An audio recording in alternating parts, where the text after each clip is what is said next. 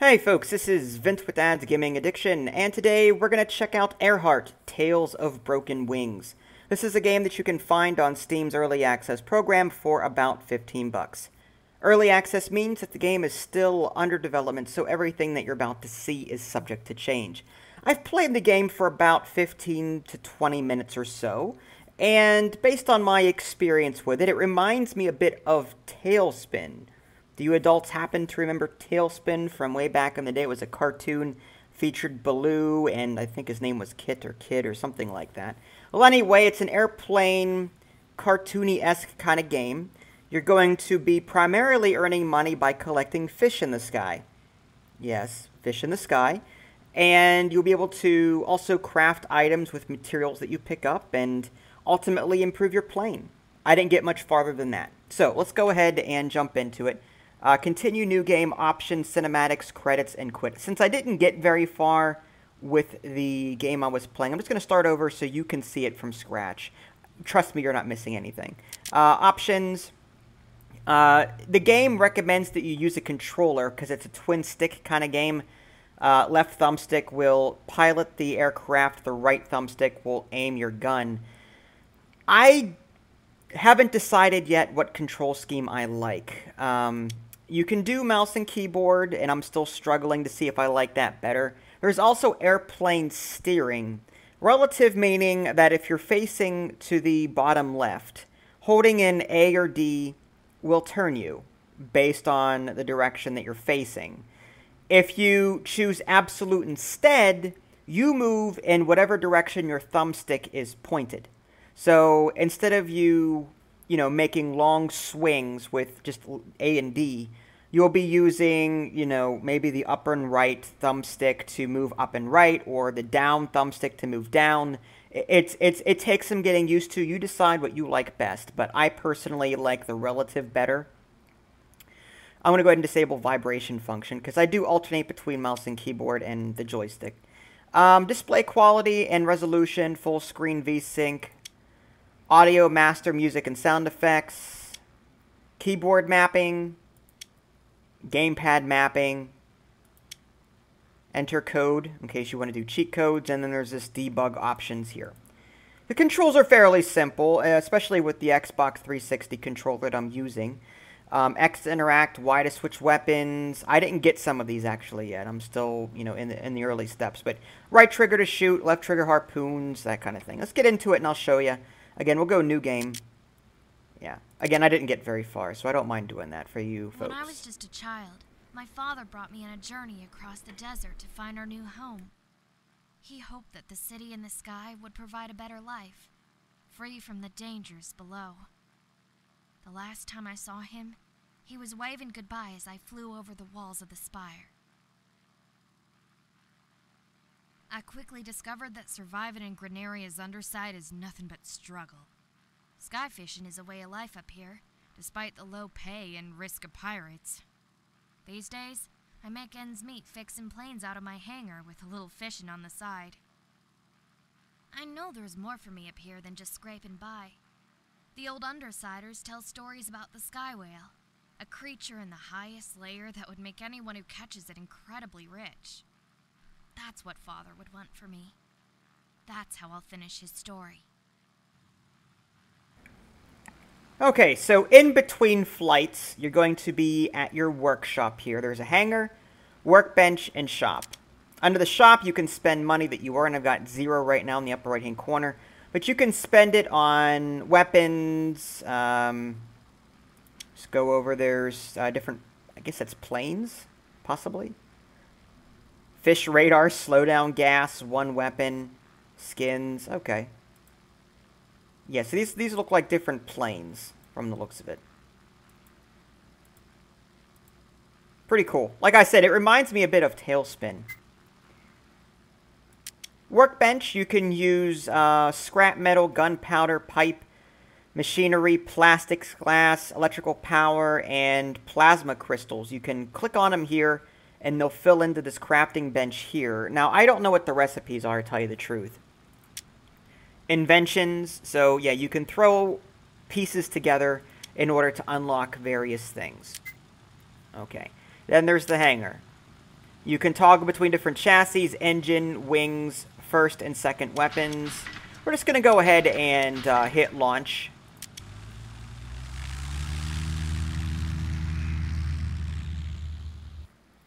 Pirate activity has been on the rise, so the topsiders are forcing skyfishers to pass flight tests. The first time I tried, they failed me for being a bit rough. Can't fly until I'm approved, so I guess following the rules for a little while won't hurt. I'm going to go ahead and skip the tutorial, though. Hold in Y. Okay, so now we're back here. We'll go back out. Hangar, launch. The tutorial isn't anything major. After months of preparations, my new adventure begins today. I can catch that sky whale no matter the cost. Wherever he is, I know I'll make Father proud. The tutorial shows you how to move around, how to shoot, and how to harpoon things. That's about it. Okay, again, I'm still haven't decided yet what control scheme I like better. I'm using the mouse and keyboard right now for those of you folks that don't have an Xbox 360 controller, or just a controller in general. But yeah, you fly around on this two-dimensional plane, but what's cool is when you're ready to move up to the next level, there's a little building that lets you do that, and you'll actually fly up, sort of like you did in Spore. Do you remember the cell stage in Spore? Whenever you grew enough, the level would sort of zoom, and you would see the level that you were on in the background? Well, it's the same thing here. So if I were to go up a level right now, I would see this in the background. So you're constantly going higher and higher. To shoot, it's left mouse button. There is a little bit of a recoil, though. Note that my plane's jerking there. There are things hidden in these little bushes sometimes. I think it's the golden trees that you have to watch out for. To go up a level, you simply go to that thing over there. It was to the left. And right now, I'm just interested in catching fish. I don't want to shoot anyone. If you do start shooting other planes, cops show up and try and shoot you down. So I'm trying to be good this time, because I wasn't last time.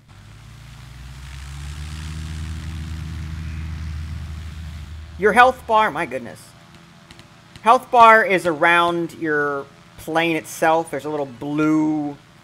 Oh, my bad. Just ran into you. Well, you're trying to shoot at things, too, so I don't feel so bad. But I gotta be careful with who I shoot and where I shoot, because, again, the cops could come after me if I'm not careful.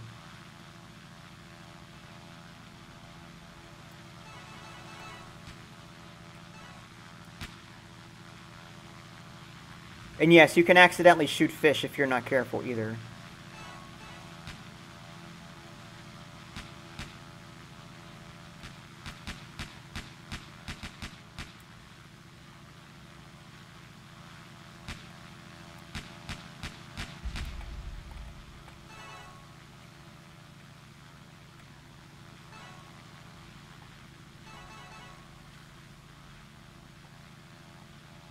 Okay, sometimes the pirates, when you destroy them, will drop items.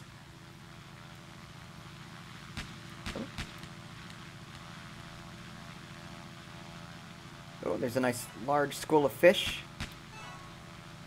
Again, I'm looking for secrets. I'm looking for little gold bushes somewhere. Now, I believe those little plus symbols mean that it won't let you up until you actually clear the gate. I just saw the pirate leave, so maybe we can. Let's check it out. Yep.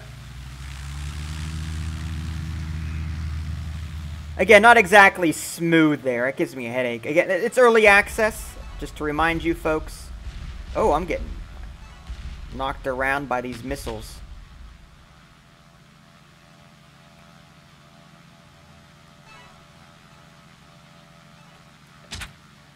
Now, right mouse button is harpoon. That lets me latch onto things, but I'm not exactly sure yet what the use is outside of the tutorial.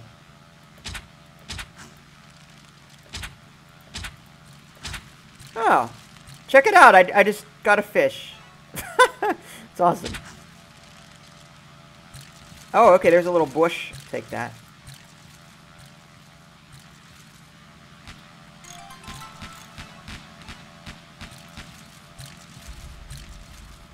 Little turrets there that try and shoot you down. Hold in R to return home. I believe it's Y on the... No, it's the down arrow on your D-pad on the Xbox 360 controller if you want to return home. You'll just fly immediately home. Yeah, something tells me this area is way too tough for me. We'll see. There are a lot of explosions. Well, that doesn't sound too good.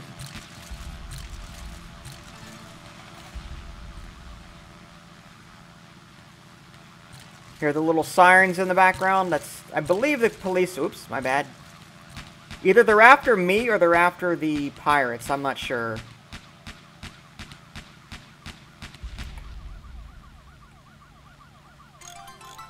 Maybe they're just responding to combat in general.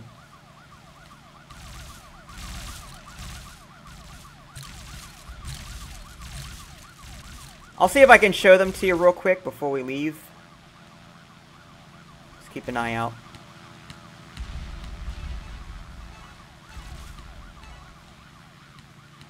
Well, they're around here somewhere.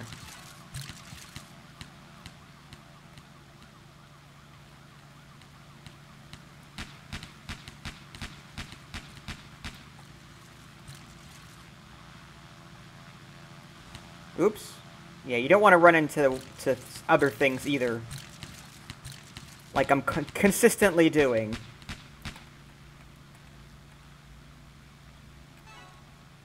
Well, the cops might have gone away.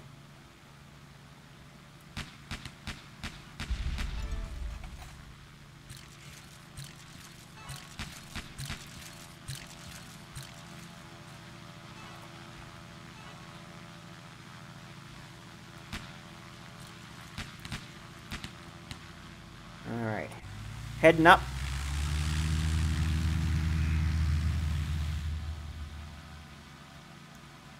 Obviously, the higher you go, the more difficult the enemies become, which is where upgrading your plane is necessary. Alright, we need to get out of here. Alright, I hold in R. Heading back home. So whenever we do this, we have to avoid collisions. Also, when you die, you want to try and land on that little platform there. If you miss, you lose the game and your save is eliminated. Which I find to be a little rough and a little harsh. But so I caught some fish, I made some money, got some parts, some cargo. Let's go to the shop. And let's go back here. Basic weaponry. So I can order more things. I can maybe buy this or this. Now let's just do basic weaponry for right now. What do we want? More damage. Let's just try the damage. Alright. We'll head back out. Now we can switch weapons here.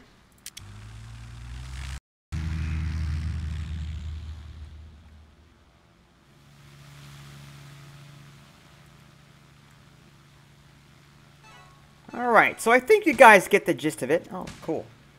So, again, basically you're just going to be trying to gather as much money as possible by fishing, destroy pirates along the way, collect scrap and materials, upgrade your plane, rinse and repeat until you get to the topmost level to get that whale and win the game, possibly. I don't know if there's more to it than that, but that's the general idea.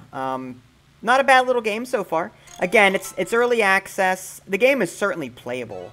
Like, some things need to be smoothed out a little bit. Like, for example, you know, whenever you're switching levels, there's that jerkiness, like, right here. Watch. That. My screen is just going nuts.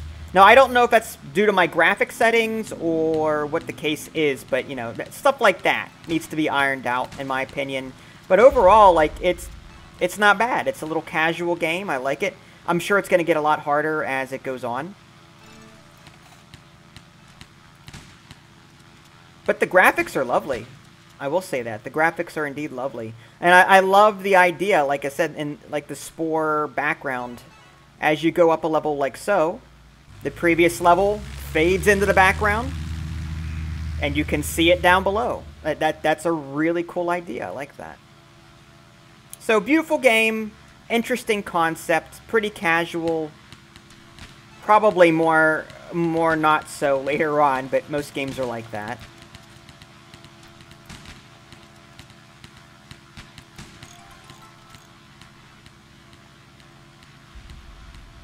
For whatever reason, I can't seem to pick that up. What's up with that? Get back here. I still haven't figured out that thing. It's flying around on its own. Yeah, I got it. What are you going to do now? Can I pick it up? Can I just wave it around and... Whoa, there's the police. Oh, my bad. I just whipped it with a med pack, I think. Yeah, I can't seem to use it. Alright, let's go back home before we crash.